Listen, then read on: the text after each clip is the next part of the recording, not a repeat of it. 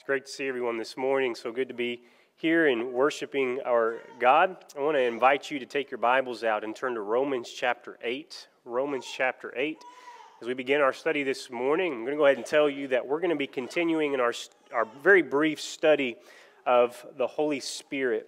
And let me just go ahead and say this. I have really enjoyed my study with this, but even as I've studied it, I've come to realize that my preparation is insufficient because there is really so much, something we've tended to, at least in my experience in the places that I've been and grown up, we've tended to neglect the Holy Spirit as if there's not much about the Holy Spirit. The opposite's actually true, that there is quite a bit on the Holy Spirit. There's much to be learned and much to be appreciated and much to be applied from this study.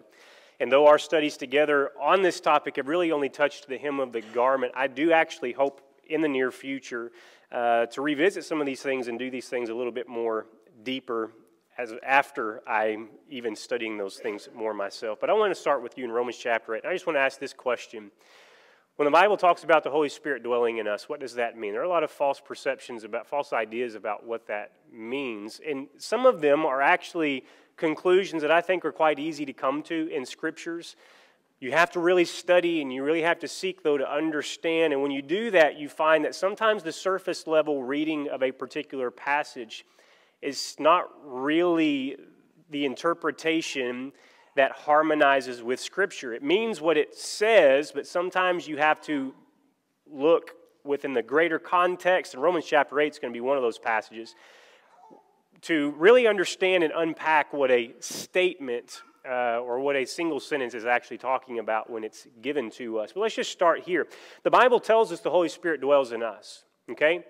I mean, it's very clear. As a matter of fact, to deny the principle is to deny the whole of the Bible. Let me just show you this. In Romans chapter 8, verses 9 through 11, the language is explicit.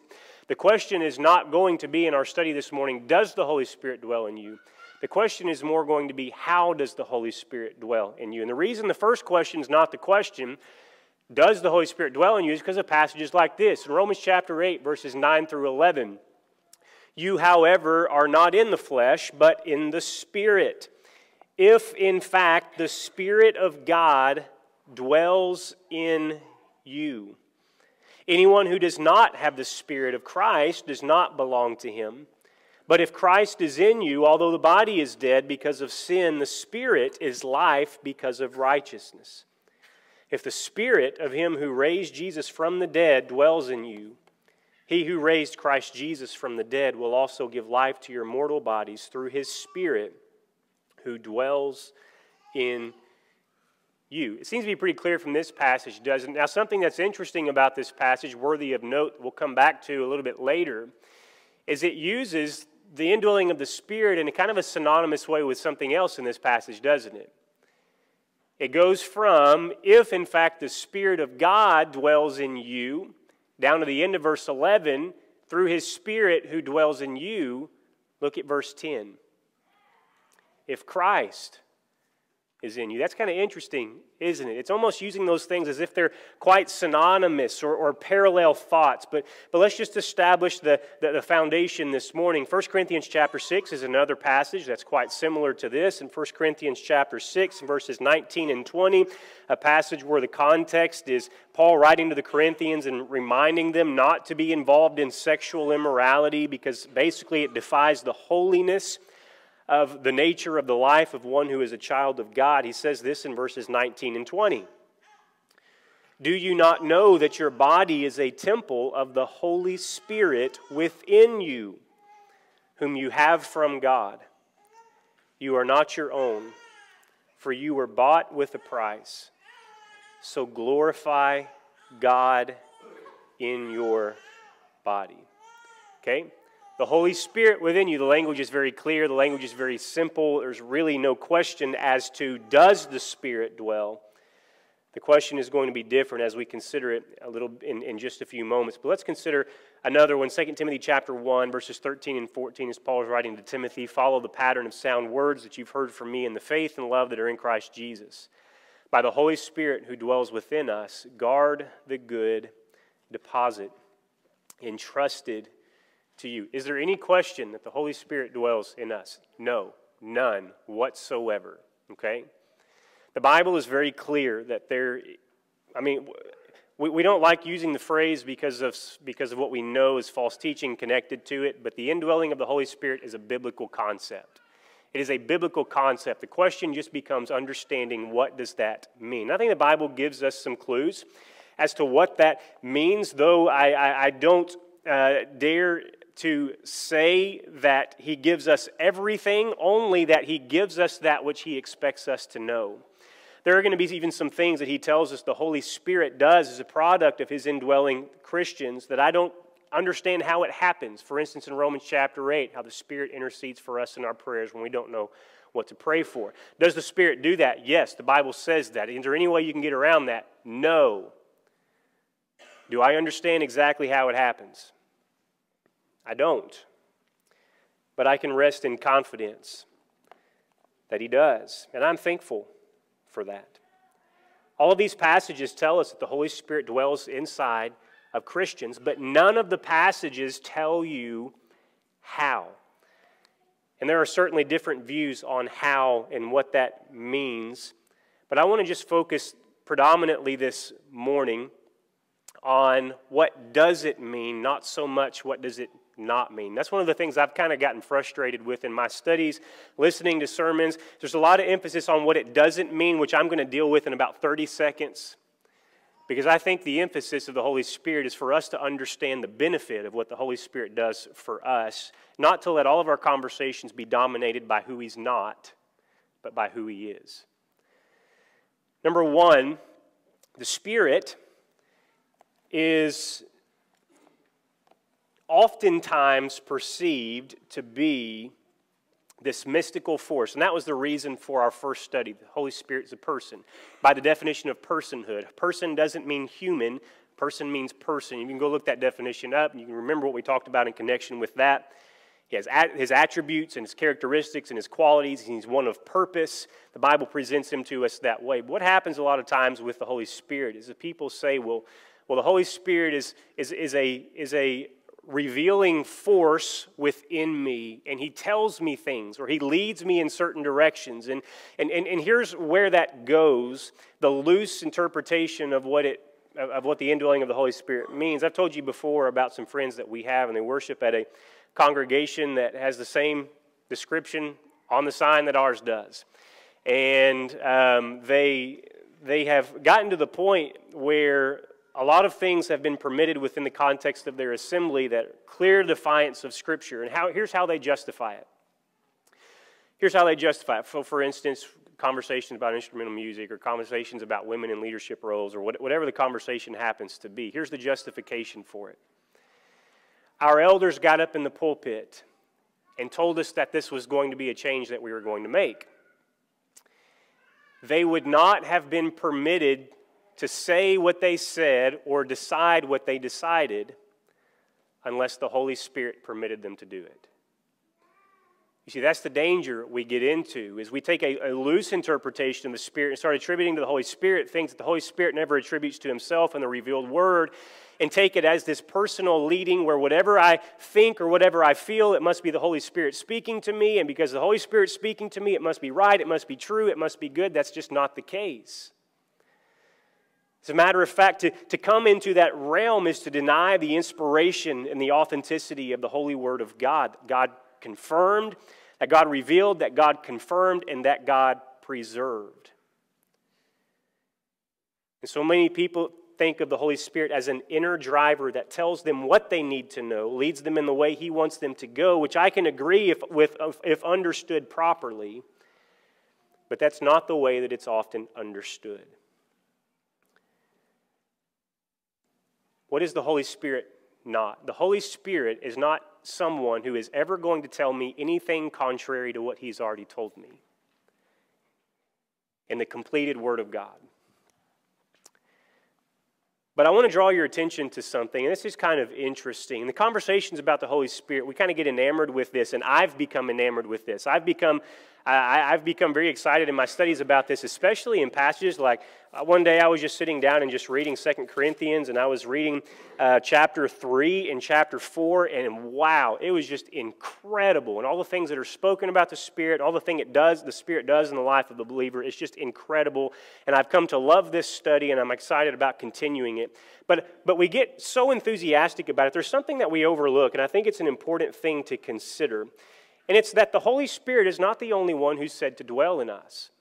The Holy Spirit's not the only one who's said to dwell in us, but He's the only one that we often talk about as being the one who dwells in us. I want to show you something just very quickly. Here's our passage, or just a short excerpt from Romans 8, 9 through 11, which we just looked at. Let's look at 1 John 4, 12 through 15 for just a second. In 1 John chapter 4, in verses 12 through 15, no one has ever seen God. But if we love one another, God abides in us, and His love is perfected in us. By this we know that we abide in Him and He in us, because He's given us of His Spirit. And we have seen and testify that the Father has sent His Son to be the Savior of the world, and whoever confesses that Jesus is the Son of God, God abides in Him, and He in God. This passage, it seems to be talking about really the Father being in us. I know you could say God abides in us. Representation of that in us is the Spirit. But it's interesting that verse 13, speaking of God, says He has given us His Spirit, speaking to the distinction between the three of the Godhead, the Father, the Son, and the Holy Spirit. Not only is the Spirit dwelling in us, Romans 8, 9 through 11, but now we have the promise that God abides in us, 1 John 4, 12 through 15. That's interesting to me. What about Ephesians chapter 3? In Ephesians chapter 3 and verses 16 and 17, what does this passage have to say in connection? That according to the riches of His glory, He may grant you to be strengthened with power through His Spirit in your inner being, so that, this is interesting, isn't it? Christ may dwell in your hearts through faith. That through faith part's important. We'll come back to that a little bit later. But with power through His Holy Spirit in your inner being, so that Christ may dwell in your heart.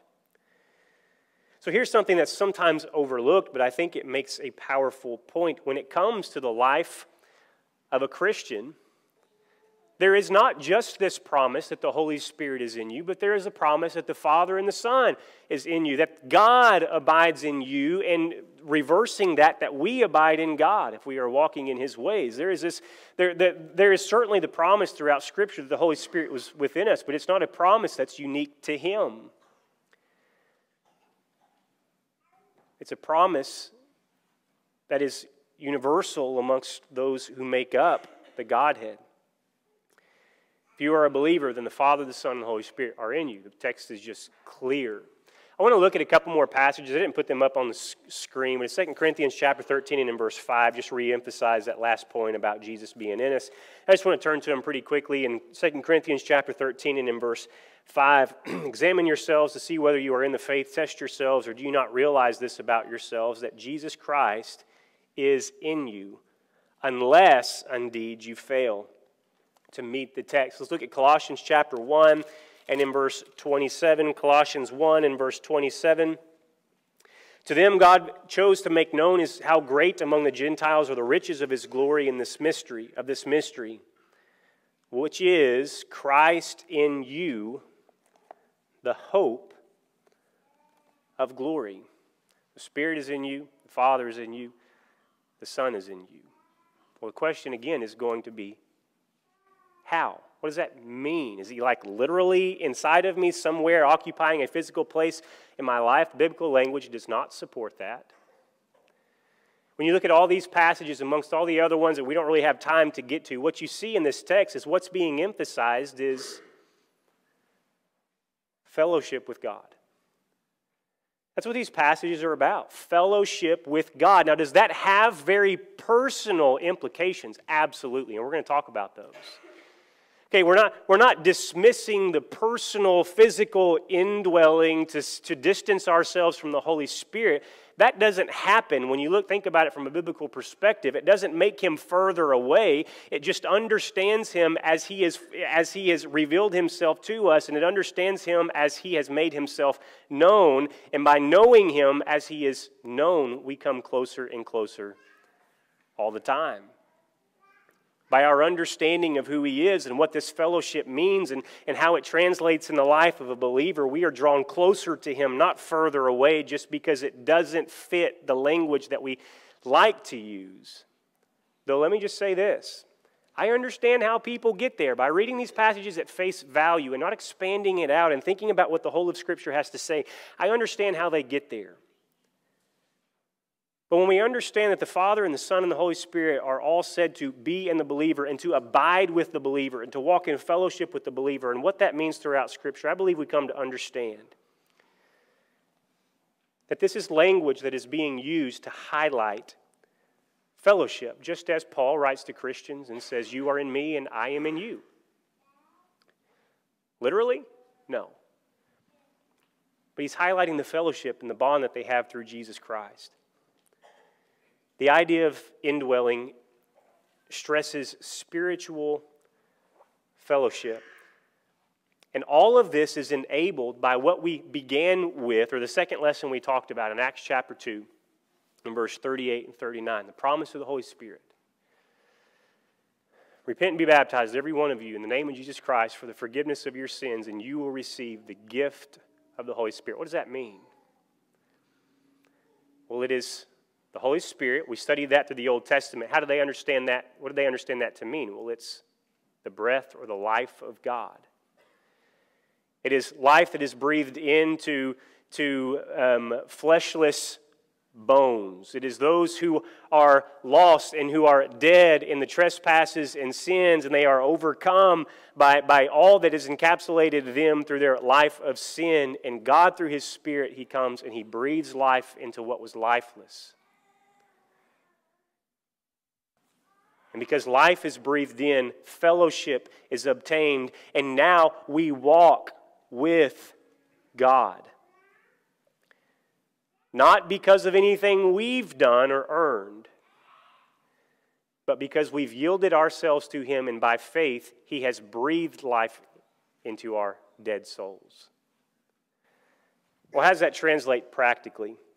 Well, I'm going to just suggest 4 things to you that just pop out clearly to me from Scripture, and I hope this is encouraging to you. It's incredibly encouraging to me, just doing this study. Number 1, it's the promise of His presence. The fact that we have been granted life, and that we have been given the Holy Spirit, and that the constant reassurance is given throughout the course of Scripture that we have the Holy Spirit. What's actually happening through the Holy Spirit, from the Holy Spirit, through these inspired writers, is the Holy Spirit is continually reminding us, I'm with you, I'm with you, I'm with you.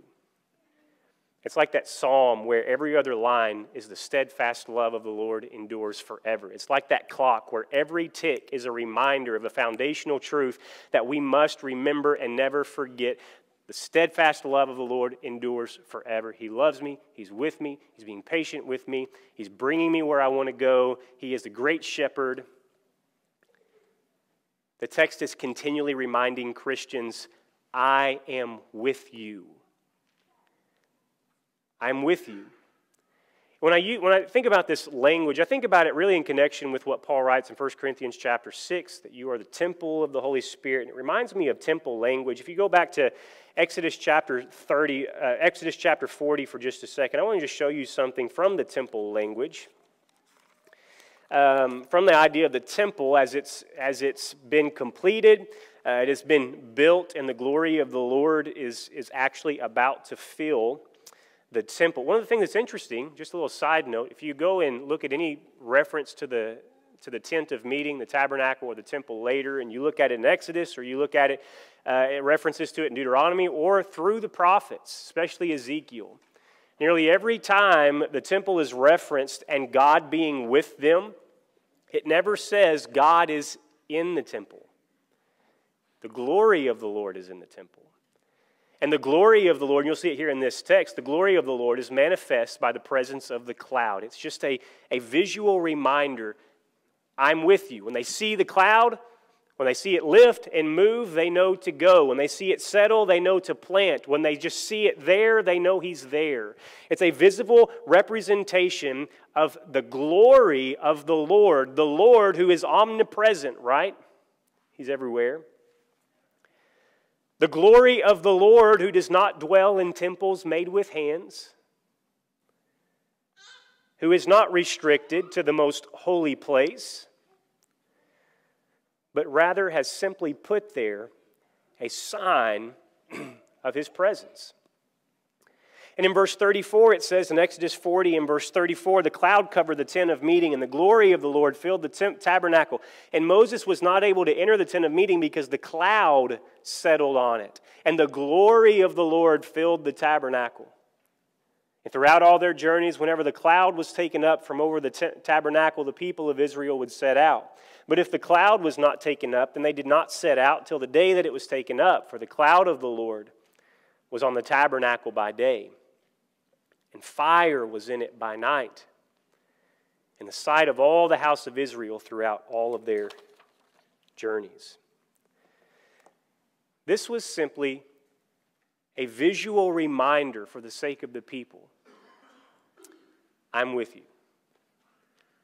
I'm in your presence. Is the whole of who I am literally there, contained within the bounds of that most holy place? No. But the cloud is a sign that the glory of the Lord is there, and when you see it, you'll know what to do, you'll know how to act, you'll know where to go. This was simply a sign of God's presence. It was a sign of God's presence. I want you to look at 1 Corinthians chapter 14 for just a second. I'll go ahead and confess, I want to make a lot out of something that's just given to you just very simply here in this text. But it's kind of interesting. It's kind of interesting that wherever Israel go, Israel had a reputation. They had a reputation. I mean, we see it with Rahab in the city of Jericho. Here comes Israel, and she's begging to be saved. She's begging to experience the mercy of God because she has heard about how God goes with these people and nobody can stand before Him. She has heard about how God goes with these people. We read about the people, the Gibeonites, who know that the Israel is coming and they're just wiping out everyone who stands in their path. And so they send representatives to Joshua and say, deceptively, what needs to be said in order to preserve them. Why? Because Yahweh goes with Israel. He's in their presence. The God that goes with Israel, He's one that can't be defeated. He's one that can't be overcome. And all I'm simply trying to make out of this is simply the fact that the world knew that God was among His people. God gave them success. God was blessing them, and no one could stand before them. And the reputation spread quickly, and the world knew that God was among them. In 1 Corinthians chapter 14, I know you're wondering why we went to the passage about prophecy in tongues. Chapters 12 through 14, about some of the miraculous spiritual gifts that are taking place in the church at Corinth, and Paul's giving some instructions on how to use those and when to restrain those and various things that he's talking about. And we've emphasized before that really the beating heart of this whole passage is that all these things are to be used for the service of the church, the building up of the saints, and where that happens, use it. Where it doesn't, stop it. But one of the parts of this passage that's always been intriguing to me, and I think it speaks to one of the purposes for which God gives the Holy Spirit, which we'll talk about in the second sermon later on this morning. He intends to sanctify. When we talked about that, He intends to change and to transform and to completely flip our lives upside down. I think one of the reasons that God gives us the Holy Spirit in the ways that He does is for a purpose of mission and witness. And let's just look at this passage where it talks about unbelievers coming into the place of worship. Verse 22, tongues are a sign not for believers but for unbelievers, while prophecy is a sign for unbelievers, not for unbelievers but for believers. If therefore the whole church comes together and all speak in tongues and outsiders or unbelievers enter, will they not say that you are out of your minds? But if all prophesy, and an unbeliever or an outsider enters, he is convicted by all, he is called to account by all, the secrets of his heart are disclosed, and so falling on his face, he will worship God, and here it is, he will declare that God is really among you. I think that's important. I think it's important that the lost world look to Christ's church and to the individuals that make up the church and see the lives that they're living, the words that they're speaking, the thoughts that they're thinking, the way in which they're serving, how they deal with the adversities of life, with anxiety and worry and trials and hardship. I think it's so important that the world be able to look at the lives of the Christian and see something so completely bizarre to the way that the rest of the world lives that they have to declare God is among those people. God is among those people. What accounts for the change? What accounts for the different type of living? What accounts for all of these things that we see in here that we don't see in here in the world? Well, it's the fact that we don't have the spirit of the world, but we have been given the Spirit of God. How does that come? Galatians chapter 3, verses 1 and 2, Paul writes to the Galatians, and he acknowledges there in that text that the Spirit came to them by the word of faith, the hearing of faith. Romans chapter 10 and verse 17, we know that passage, don't we? Faith comes by hearing, and hearing by the word of God. And if you look, look in Ephesians chapter 3 and in verse 17, Ephesians chapter 3 and in verse 17, we understand now how the Holy Spirit dwells in us. Ephesians chapter 3 and in verse 17, by the thing that set the people of Hebrews chapter 11 so far apart from all the world around them. Ephesians chapter 3 and in verse 17, what does it say in there in that text? He came and he preached peace to you who are far off and peace to you who are near. See, am I reading the right? Nope, I'm sorry. Verse 17. Ephesians 3:17. I was reading chapter 2. Let me start in verse 14. For this reason I bow my knees before the Father, from whom every family in heaven and on earth is named, that according to the riches of his glory he may grant you to be strengthened with power through his Spirit in your inner being, so that Christ may dwell in your hearts through faith. Through faith. You know, so many people struggle with feeling or wondering if the Holy Spirit is there because we're thinking about the Holy Spirit wrong. The Holy Spirit is not a felt experience. We know that because of this passage. He says the Holy Spirit is in our heart through faith, but we also know that by all the passages we looked at and so many more that remind Christians, do you not know, 1 Corinthians chapter 6, that the Holy Spirit is in you? Why? Because it's not a felt experience. It's a promise of his presence that must be believed and embraced, and we must remember always and never forget. There's a reason the New Testament writers keep reminding the people over and over and over and over again, the Holy Spirit is with you, the Holy Spirit is in you, Christ is in you, the Father is in you, God abides in you, and you abide in God. It's because it's not a felt experience, and when we measure ourselves by felt experiences that are not standards given to us in Scriptures, then we're going to come up hopeless, feeling as though we're not children of God at all, or we're just missing something completely that somebody else over here seems to have. Well, that might not necessarily be true. If you're a Christian, you have the Spirit in you. Maybe you're a little bit more immature than someone because you've not put things into practice and you've not been, what we're going to talk about later, walking by the Spirit or filling yourself up with the Spirit. But those are two different conversations. The assurance of God is that if you are a believer and that if you have come to Him in faith, then you have the presence of God with you.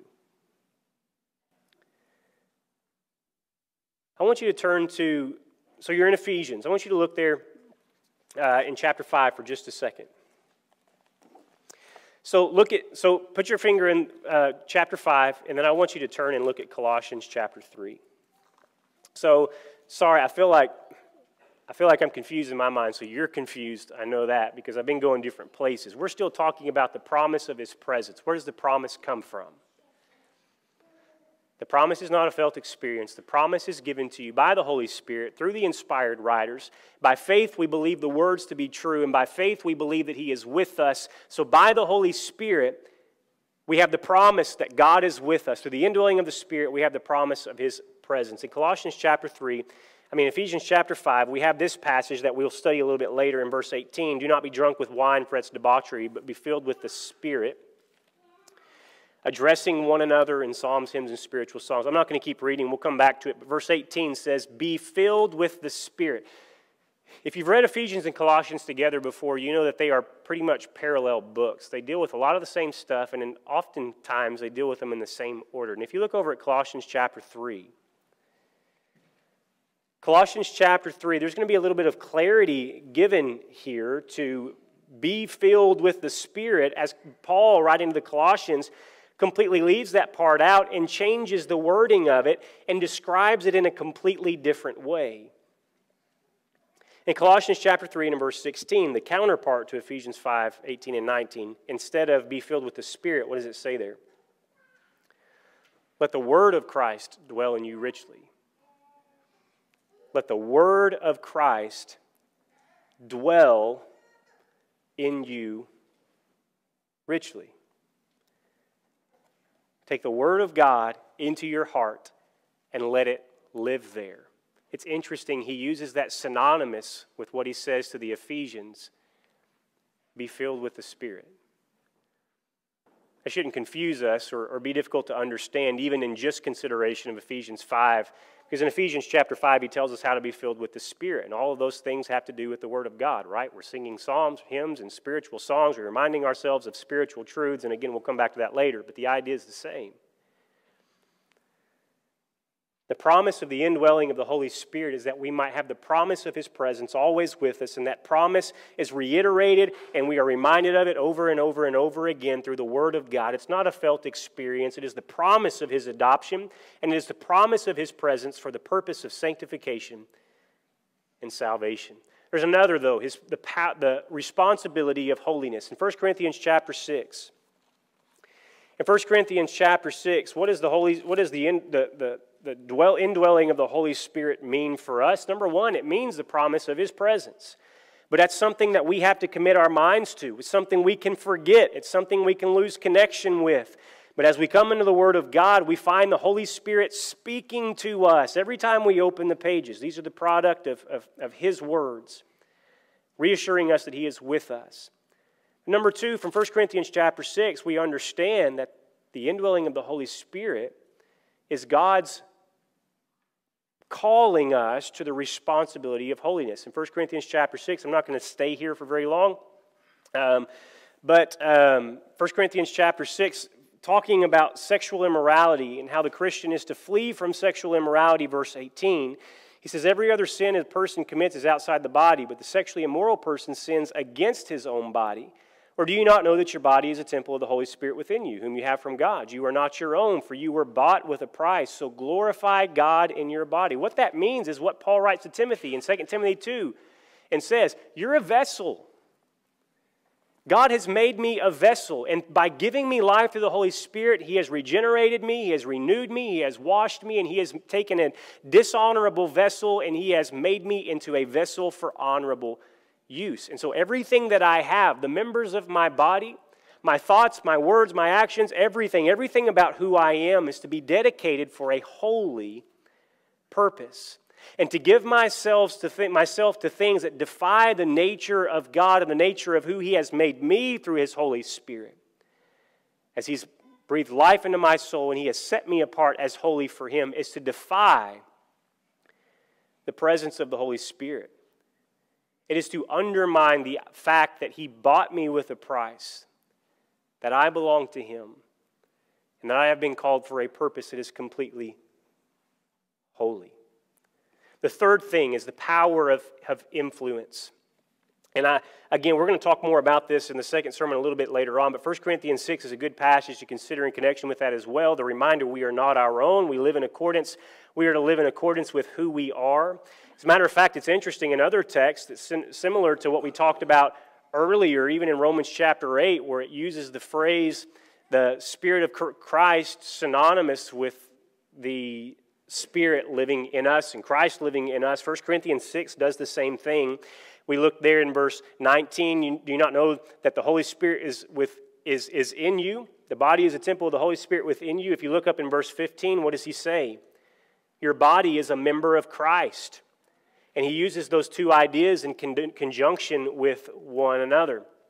My body is a vessel for Christ. My body is a vessel for the Holy Spirit. And I'm to be used in an honorable way, in a way that doesn't undermine the holy nature, but conforms to the holy nature. The idea is that because of who we are and the fellowship that we have with Him, we are to be given to holy purposes, to be influenced by the power of the Holy Spirit as He reveals Himself to us through His Word.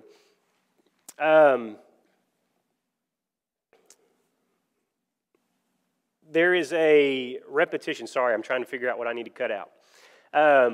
There is a repetition of different phrases that are used in conjunction with this throughout the New Testament that remind us of the fact that the Holy Spirit's indwelling is meant to influence, to give us power for influence. Some of those phrases are this, and again, we'll look at these later. Walk by the Spirit, be led by the Spirit, keep in step with the Spirit, live by the Spirit. All of these things simply stress the idea or the purpose of the Holy Spirit to sanctify a people for Himself, for the ultimate purpose of salvation. Is not only has He called us to life, has He given us life, but He's called us to cultivate life and to live in harmony with the way of life that He's given to us. All right, let's just go ahead and just cut to this last one just very, very quickly. And if we need to come back and do anything else, we can do that at a later time. But I'm going to give this, and I'm going to just point to a couple of things, and I'm going to give the qualifier because you have to in this day, in this time. But one of the purposes of the Holy Spirit is not just the promise of God's presence, the responsibility of holiness, the power of His influence. But one of the purposes of the Holy Spirit is that you and I can be assured that, here's the qualifier, if we are people of faith, and if we are walking by faith, we have the assurance of salvation. That language is everywhere. Romans chapter 8 is one of the places.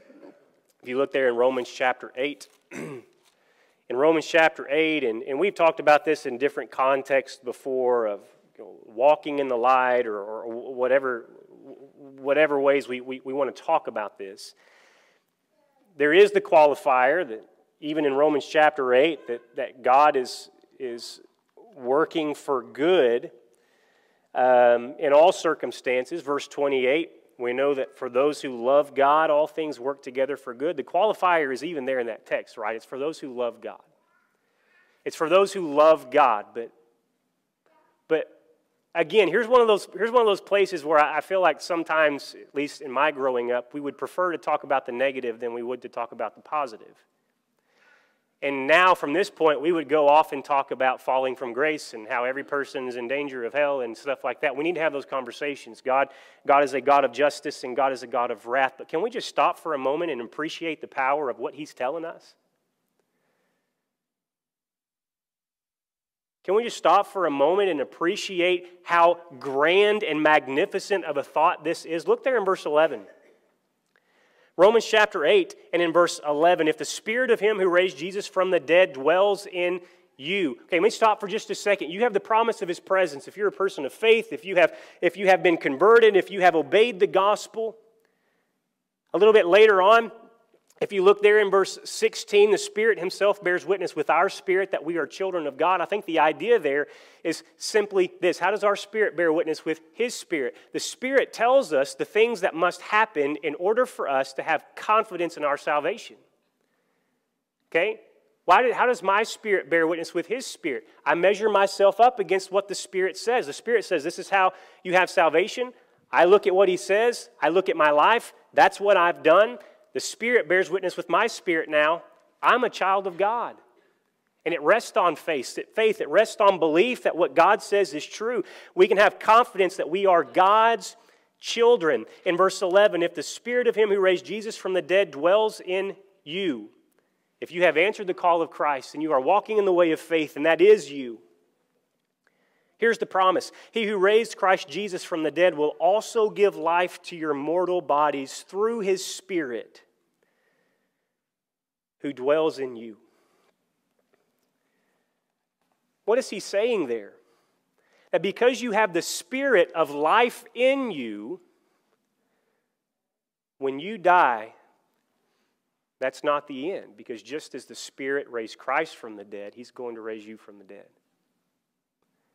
And it all goes back to what the Spirit is for us. What is the Spirit? It's the breath of life. And as long as the Spirit of life is in you, there is nothing that can separate you from the living God, which he goes on to talk about in the end of Romans chapter 8. Of course, the qualifier of that being continuing in the way of loving God. And I actually want to show you just a little bit. Romans chapter 8, verses 18 through 30. I'm not going to read all of this, but notice what he's doing. I just want you to notice what he's doing.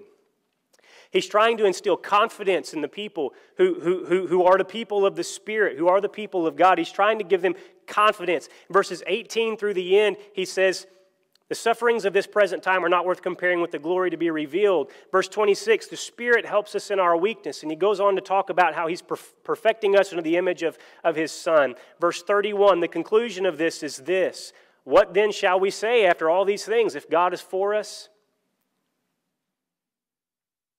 who can be against us? He who did not spare his own Son, but gave up for us all, how will he not also with him graciously give all things? Who shall bring any charge against God's elect? It's God who justifies. Who's to condemn? Christ Jesus is the one who died, and more than that, who was raised, who is at the right hand of God, who indeed is interceding for us. Who shall separate us from the love of Christ? Shall tribulation, distress, persecution, famine, nakedness, danger, or sword? Verse 37, the answer, I'm just going to skip that. Verse 37, the answer that he comes back to is no. In all these things we are more than conquerors through him who loved us.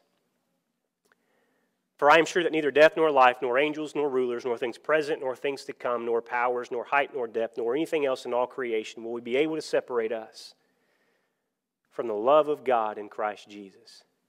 Can I throw away my faith and thereby quench the Spirit? Absolutely. But that's not the conversation he's having here.